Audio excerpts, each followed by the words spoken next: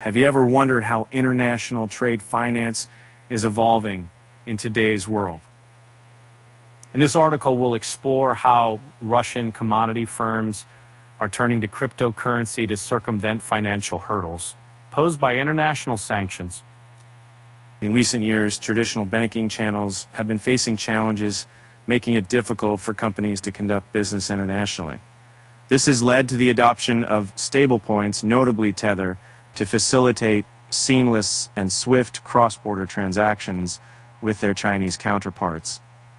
Major Russian metal producers have primarily adopted this transition, seeking efficient alternatives to conventional financial systems to maintain their trading operations, with the appeal of using stablecoins like Tether's USDT lies in their ability to facilitate transactions quickly and cheaply.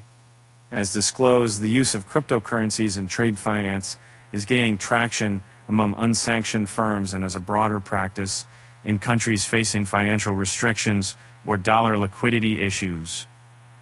This highlights a growing recognition of cryptocurrencies' potential to serve as a reliable medium for substantial international transactions, especially in environments where traditional financial systems pose considerable operational challenges.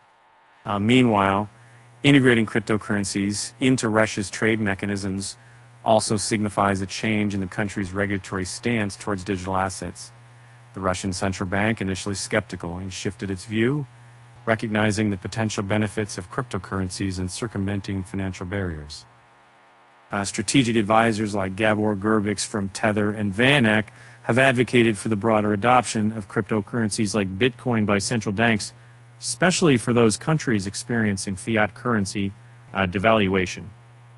Gurbics suggests that adding Bitcoin to national reserves could provide economic stability and diversification, proposing that countries start allocating a small percentage to cryptocurrencies and gradually increasing the holdings.